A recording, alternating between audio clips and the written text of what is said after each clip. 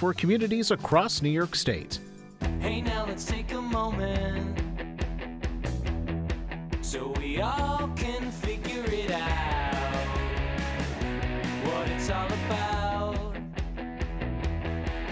It's the Homework Hotline, the Homework Hotline, the Homework Hotline, the Homework Hotline.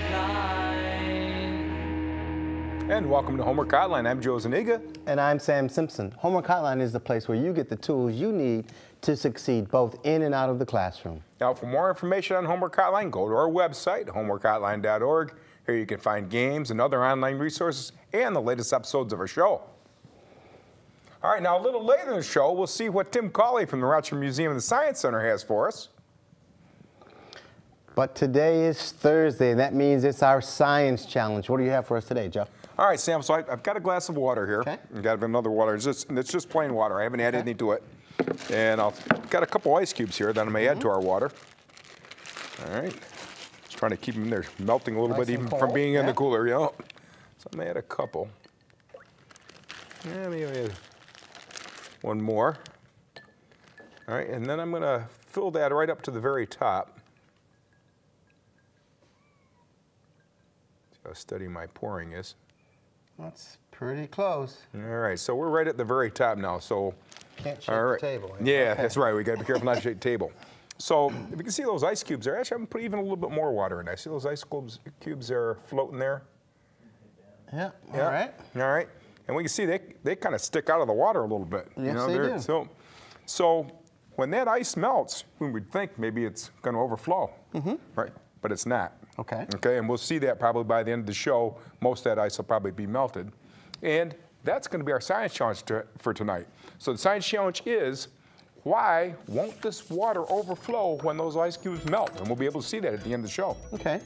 Again, our science challenge for tonight is, why didn't the water overflow when the ice cubes melted? If you think you can solve the science challenge, give our hotline a call at 1-866-264-5904 or just answer on our website, homeworkhotline.org. Answer correctly and you can have a chance to share that answer at the end of the show. But remember, every correct response we add to our Hotline Hall of Fame earn enough points and you could win one of those tablets at the end of the season. Throughout February, we will be celebrating Black History Month here on Homework Hotline. This week, we've been taking a look at the Harlem Renaissance. And tonight, we're going to take a look at what caused the end of the Harlem Renaissance. Let's come over to the board and let's take a look. Let's see if we can talk about that for a minute. Well, the Harlem Renaissance ended in the 1930s. I didn't put a particular date on it, but it ended in the 30s. But what I want to convince you is that the numbers, it wasn't about population at all. Yesterday, I talked a little bit about the population growth of Harlem. I'm going to continue that a little bit so you get a real good understanding about the population and growth in Harlem. So yesterday, we talked about in the 1910s all the way up to 1920, there was only 43,000 people in Harlem. But by the end of the 1930s, there was 349,000 people in Harlem. But what I added to this chart from yesterday is, I just wanted to show you in the 1940s, the population continued to grow. From the 30s to the 40s, it grew by another 37%, or by looks to be about almost 75,000 people moved into Harlem. And even now, if you look at Harlem, the population continued to grow. It peaked in the 1950s, where they had approximately 560,000 people in Harlem. And if you look at the growth rate from 1910 to the 1940s, the population in Harlem grew by almost 1,000%. That's huge growth. So this ending of the Harlem Renaissance had nothing to do with population. The population in Harlem continued to grow well after the end of the Harlem Renaissance. So what caused the Harlem Renaissance to end? Well, the simple answer is the Great Depression. However, a lot of modern day historians and critics say, well, we don't really know when the Harlem Renaissance began, and we really don't know when it ended, and we really don't know the exact cause. A lot of researchers have come up with their own theories and explanations. Even Kareem Abdul-Jabbar, he wrote a book, and he basically said it really, you know, it was perspective of white Americans. The Harlem Renaissance didn't really end it. Their thinking about it is what caused it to kind of say it in. So everyone had a position or an opinion about what caused the Harlem Renaissance to end. However, there were really like 4 key things that caused the Harlem Renaissance to end. The first one is the exodus of a lot of key characters. A lot of the people in arts, science, music, they went other places. Prohibition Act. What was that all about? That was when they outlawed alcohol. There were a lot of, you've seen some of the movies, periods from that time, there were a lot of clubs in New York City and Harlem during that time. And people went to those clubs to get alcohol and drinks. There was civil unrest, and we'll talk a little bit about that.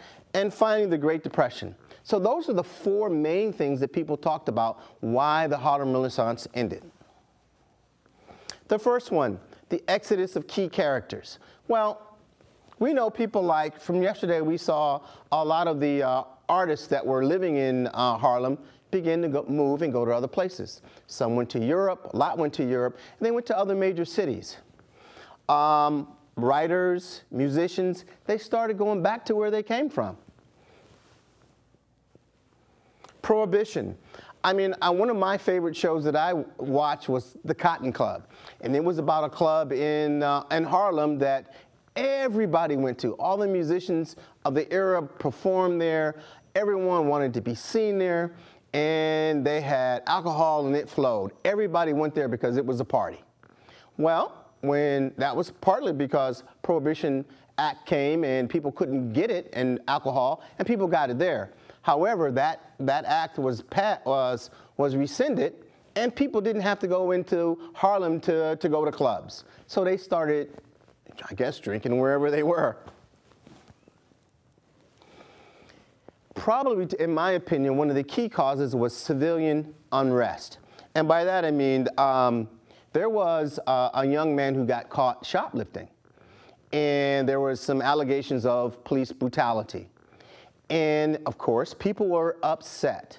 Approximately 10,000 people took to the street to protest.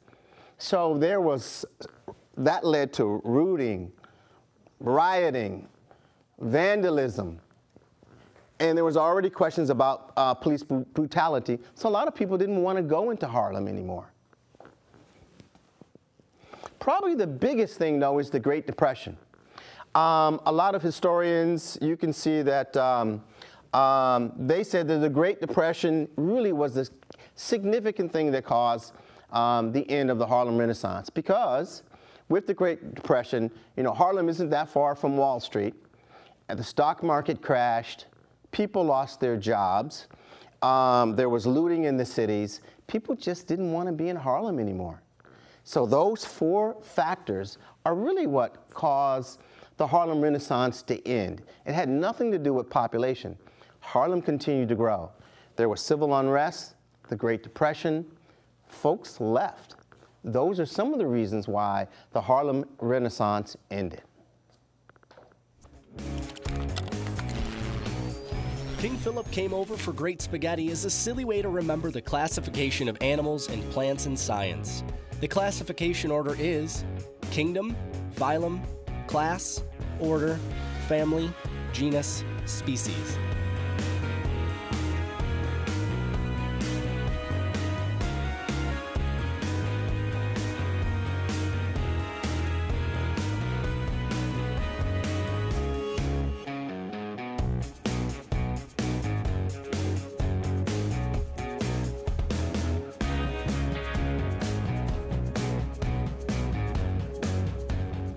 And now we'd like to welcome Tim Crawley from the Rochester Museum and Science Center. What do you have for us tonight? Hey guys, good to see you again. Tim, how are Nice you? to see you, Joe. And what we've got tonight, it's all about pressure. And we all know about pressure. There's pressure all over. And actually, one of the big things, we've got the balloon. Now, I blew up the balloon. Why doesn't it get any bigger? Because of the air pressure around it. That holds it, keeps it from going. I put more air in, it gets bigger. But there's pressure around there. Easy way to prove it. There you go. It took off. Just let it go. So there was more pressure in that balloon than outside it. And then once it got compressed, it threw out. So in pressure being, big formula for pressure is force over area, or force divided by area. A great way to try it is take your hand, put it on your thigh, push it about, half as hard as you can. You go, all right, the force is how hard you're pushing it, because force is either a push or a pull, and the area is your hand. So you can feel that. Now just take one finger and put it against there, and push at about the same pressure. So right now, which do you notice more? The finger. That's because you've got more pressure, you've got more force in a smaller area, and that's how it works. But today, what we're going to work on is we're going to work with air pressure. And that is, right now I've got these cans. If we, let me make sure that they're up as high as they're going to go. If we take a look at it, we can see the steam coming up from the, from the top of the can. What's happening now, I've got a little water in there. Been had it on the boil here for a little bit. So the air that's inside of that can is now being forced out, and it's being filled up with this steam. Because you can see the water vapor. Yes, the water vapor. Exactly. So it's all in there. Now, let's see if I can put on... putting on the gloves. Putting on the gloves just in case. Because you never know. Now, if we do this quick enough, we'll be able to see how it works. Let's see. We'll turn around. All right. Whoa. Hey. And you didn't squeeze that. I didn't squeeze it. That's right. We got to point that out. And it crushed. The cool part, too, was that had probably half a can full of water in it. Exactly. And it only started out with a little bit of water. So what happens when the can compresses, it turns into a vacuum. And it starts to draw the water out of the bowl here and into the can. So it really works pretty well. Let's talk about why it compresses. Now, I don't want to get ahead of you. No, do it. But you're boiling that, so you talked about the water in there that's vapor. Now, when you cooled that by putting it into the water, that vapor turned back to a liquid, which took a lot less area, or a lot less volume, and that's where the pressure from the outside came from. Pressure. The cool part is we've got another one. Last time I was here, you jumped in, so we'll let you do this one. All right. And it's a piece of cake. All you want to do is you want to grab it with either hand, grab the top, then grab the bottom with the other hand, and then put it right into the water. Really quick, huh? Really quick, somewhat quick. Grab it and put it in. Grab it with Do I pour the water out or just push it in? No. You grab the top of the can, you hold on to the bottom of the can, and you just put it right into the water. All right. So that the top of the can goes in underneath the water. Yeah. Perfect. Cool. And I didn't hurt myself or anything. No. Well, you can't have It's all the everything. name of science, Sam. That's all right. Well, we've got insurance for that. Don't worry. And the thing of it is it's a really cool demo to show kids that air pressure, it's all around you. It's something that really makes a big difference with what's going on. And also, we talk about how much this water boils. When you go to higher altitude, the pressure is a little bit less. So it takes less to actually boil the water. If you ever notice, we talked about this before, if you ever notice on packages, it'll have high altitude instructions. So it'll be a little bit less time or a little bit lower temperature. It works out really well. Pressure. And give you an idea how much that pressure is, we all experience all the time, so we don't feel it. But for every square inch, about the size of a postage stamp, there's 14.7. It's almost 15 pounds of pressure is about what the normal air pressure is that we're experiencing all the time without ever realizing it. And where else do you find pressure? When you go underneath the ocean. Exactly. Every 32 feet is another. Every 33 feet is another atmosphere. 33 is another atmosphere. That's why scuba divers should never run out of air pressure. Because they go underneath. They have to only go up 33 more feet, and the pressure doubles. Now, what you were saying earlier, as a scuba diver, you can't fly for 24 hours after your last dive. because when you're under that pressure, more of the nitrogen is off More in of your the blood. nitrogen, yeah. And the same Wow. bends you could get if you come up too quickly. You talk about when you Yep. And you've probably all experienced air pressure when what you say your ears pop sometimes You're when you go over right, a hill or in an right, elevator. right. You know, that's that change in air pressure. Our ears are extremely sensitive to change in pressure. Exactly. Very Yeah. cool. All right, All right, Tim, you guys. done- thanks again. Thanks again. Great Thanks job again. as Thanks for always. having me. Yep. All right, now we want to thank Tim for being here. Now, to learn more about the Rochester Museum and Science Center, head to our website, homeworkhotline.org. And now we'll be right back in a few seconds, so stay right there. My very excellent mother just served us noodles. This mnemonic device or memory tool can help you remember the order of the planets in our solar system: Mercury, Venus, Earth, Mars, Jupiter, Saturn, Uranus, Neptune.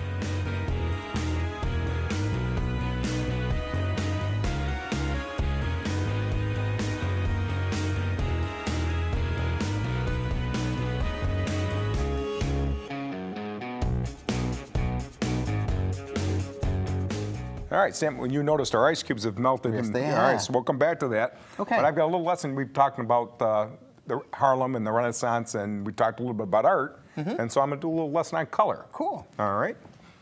So when we talk about color, a lot of things come up. Vision, I have the eye here. But kids that are taking some physics know that it has to do with light. And the wavelengths of light is why we see those different colors. And that's all part of this electromagnetic spectrum. So I got a little picture of the sun there because the sun gives off that full amount. We're used to just detecting that small amount. That's what we call the visible range. So if we look at this electromagnetic spectrum, so this will look familiar to kids taking earth science. This is right off the earth science reference tables. This is that full spectrum. And if we look at the left where the smallest wavelengths are, we see things like gamma rays and X-rays. Now those are very high energy rays. You know, X-rays have a medical use to take pictures of our bones, but the problem with these two is they're so high energy they can also cause damage to their ionizing radiations. They can cause damage that could result in cancer. Then we see ultraviolet. Now, you may hear about ultraviolet because the strongest ultraviolets can also give you skin cancer, but ultraviolet also is what gives us our tans, part of that ultraviolet range. But then the small little band in here is the visible range. And no, ultraviolet comes down to violet. On the far end, if you know your rainbow is red, and red is followed by the infrared. That's the radiant heat we can feel. So if you're in front of a fire, you can feel the heat radiating off it or something very hot. That's the infrared. And then microwaves, which we use to cook, and radio waves, TV waves will be in there or at the other end. All right? So if we look at a wave, this is a typical wave. The way we describe it, the wavelength is the point from the same spot on one wave to the next. That's what the wavelength is. That we're going to see is what determines what the color is of the different light that we're going to look at. So if we look at this is the old Earth Science reference tables, the 2000, what year this version was, when they actually had the actual measurements on there. But notice this visible range goes from about 400 to about 700 nanometers. And it's broken down to the colors of the rainbow. But this one actually breaks it down by the different actual wavelengths. Now that's more than we really need to get to, but it is going to help to understand how we see color.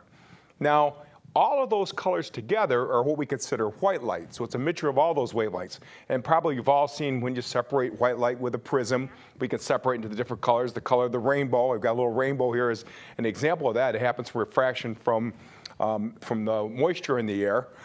And black, the color black, isn't really a color, but that's an absence of light. So what we see as something is black is no light is being reflected.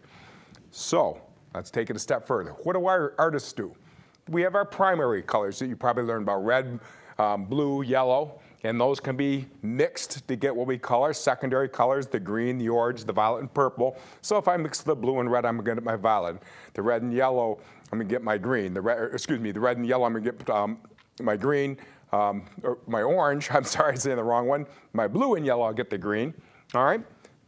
But what's that have to do? Well, those are subtractives. As an artist, what happens is they mix different paints and pigments, and when they do that, those things absorb specific wavelengths. Because when we see something, the reason that we're seeing this blue font here is because all the other wavelengths are being absorbed except for the blue. The blue is what's reflected back into your eye. So as an artist, they mix their pigments to make sure the color that they want to see is the one that's reflected, that all the others are absorbed. Now, what do we see? How do we see? This is the important thing, is we see with our eyes, we always think about it, but really it's how it's interpreted in our brain that allows us to see the different colors. We have different kind of receptors in our eyes. We have rods, and those rods, remember I said they range about 400 to 700. They peak at about 500 nanometers, but they're what's responsible for our black and white vision. If you ever notice when it's not very bright out, you don't see colors, you can only see in black and white, because the rods will work well even in low light. The cones are what gives us our color vision, and they only work well in brighter lights. So when you're in your room at night and it's dim, you notice you don't see the colors. You can still see in black and white. And as humans, we have what we call trichromy, because we actually see a different three different areas. Most mammals only see 2, birds see in 4.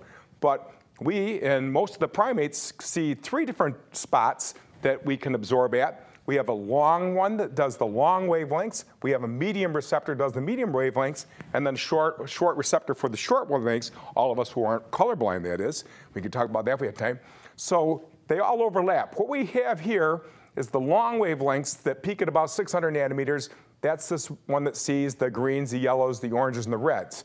The medium one that peaks at about 550 can see the cyan, the greens, and the yellows, and the oranges. And then our short wavelength one is the violets, the blues, and the cyans. See how these 3, and then the other one's the rods. They kind of overlap each other, because what our brain does then is it interprets the feedback from all these different receptors as the color we actually see. We say we see with our eyes, but without our brain, and actually there's some processing that's done by the nerves themselves on the way, is what allows us to see all those different colors. You think of the metallic colors we can see and all the intermediate colors. It's because we're not just getting feedback from one of these, but notice anywhere we're on the spectrum, our eye is going to be getting feedback from many different receptors, as well as the rods for most of them. So when we look at this, now we're talking about additive colors. And you may see on your TVs the RGBs. What we're looking at now is when we're adding different wavelengths together. Now before it was subtractive, what color you're going to get. So if we add the red and the blue wavelengths together, we get that magenta. If we add the red and the green wavelengths together, our eyes are going to sense yellow. And if we add the blue and the green, we get the cyan. And notice those are the 3 colors you see in your color TV for adjusting your TV. TVs are going to be just the opposite of what the artists do. They're going to add the wavelengths we want, whereas an artist is mixing pigments to take away what he wants. And if we add the red, the green, the blue all together, we get our eyes will see that as white. Our brain will interpret that as white. So it's kind of interesting. We think of color, you got to look at it 2 different ways. As an artist, you're taking away wavelengths, and it's those ones that left are the ones that our eyes will send a message to our brain, and then we can interpret it. As our TV, you're working just the opposite. So hopefully this will give you a little idea what color is. It's kind of interesting to look at in more detail. Newton's first law of motion states that an object at rest tends to stay at rest, and an object in motion tends to stay in motion with the same direction and speed unless interfered with.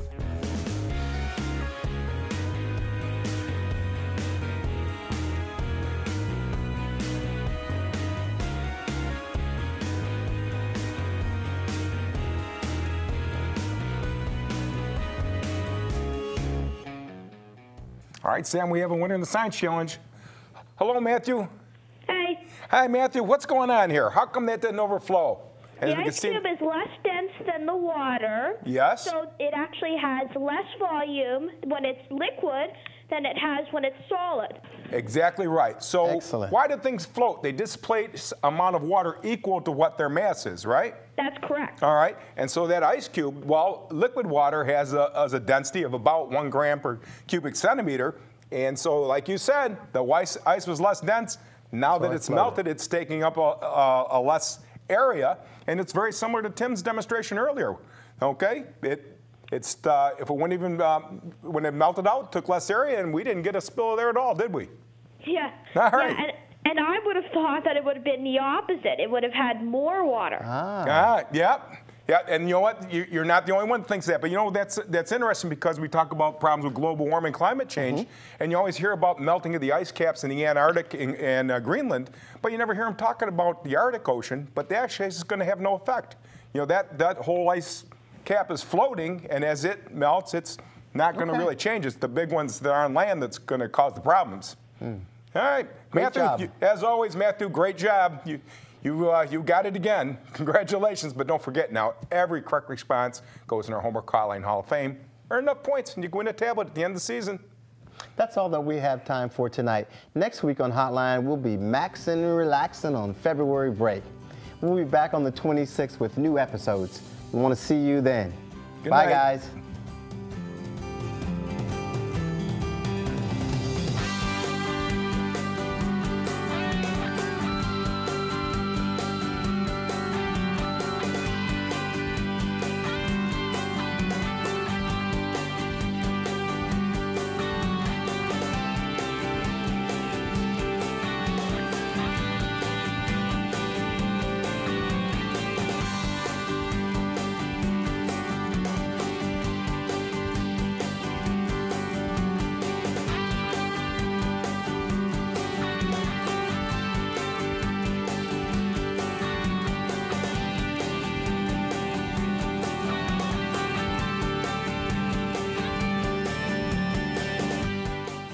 Production funding for Homework Hotline is provided by New York State United Teachers, working to educate and assist students, provide medical care and support, and strengthen local communities. NYSUT, working for communities across New York State.